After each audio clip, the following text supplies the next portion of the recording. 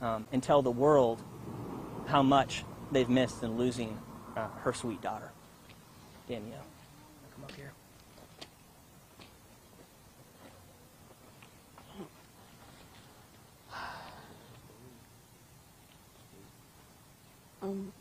We miss Aviana so much, and I speak for all of us. We only have memories with her, and it's not supposed to be like that.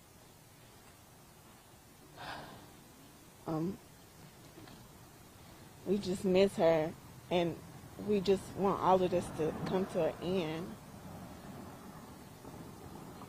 Okay. Thank you, Danielle. We appreciate Miss Mack, and it takes a lot of courage to get up here and to say what she just said. It's been very challenging from the family, as you can imagine, and it truly is an honor as their attorney to represent them in this matter.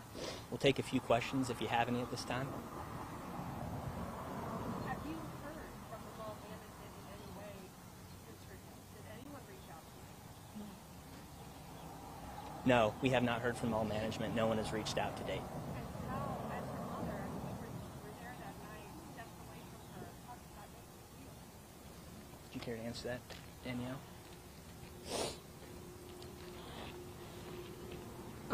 I'm traumatized.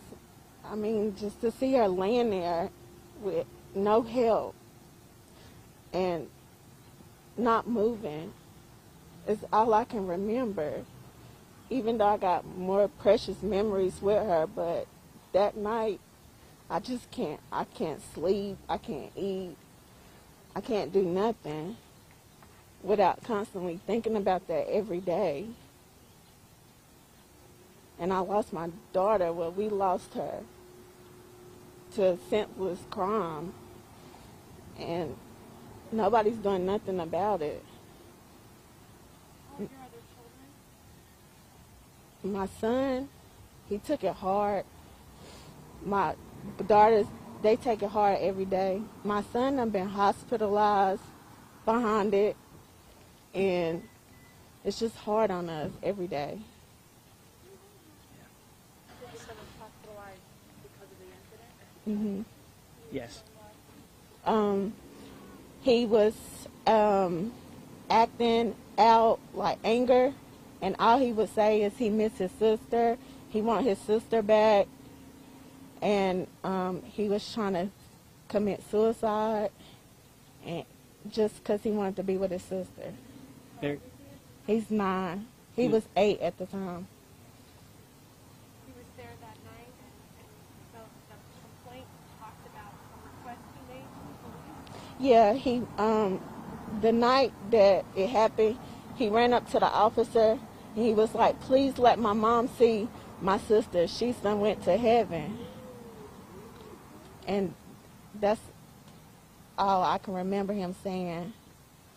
If you could speak directly to mall management, what would you say to them? Get some better security.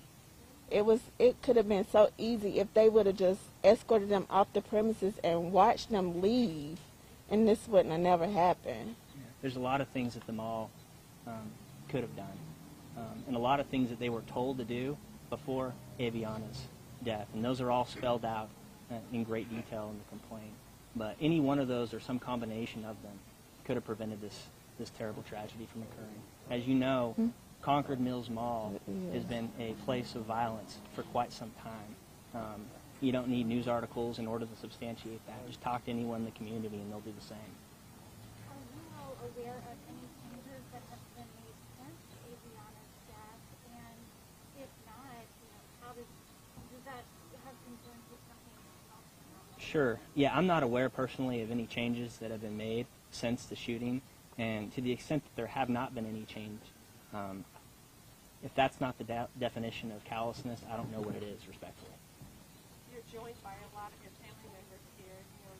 This image is a powerful one. What do you hope it sends to the people who are going to watch this on the news, to the people who run them all? What'd she say? I think one of the message that it sends is that this family is united. These are survivors, and the only way that this story gets told, the only way that we're able to honor Aviana's life and those that have been affected by crime at that same mall in the past, is for these survivors to stand up and to demand justice, to demand change. And that's what this lawsuit is about. We want change. The family needs it. So what does justice look like for you guys? What's in your lawsuit? What are you hoping to get out of it? I know nothing's going to come about. First and foremost, we're hoping that this doesn't happen to someone again. Okay? They need to implement measures that were recommended to them by the police and by others in order to prevent the same occurrence from occurring or something similar to it. Secondly, we're hoping to call attention to the practices of Simon and of the other defendants so that people know that when they go to the mall, they should expect certain measures taken so that they feel safe.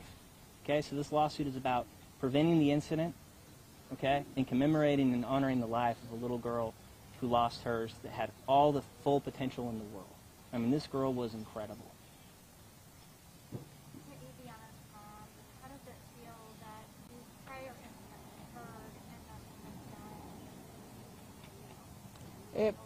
done? It breaks my heart to know that nothing is being done and it can happen to somebody else simply from senseless crimes and them not doing nothing about it. Like, it took for somebody to get killed and they still not doing nothing about it. Any other questions? Thank you all for coming. We really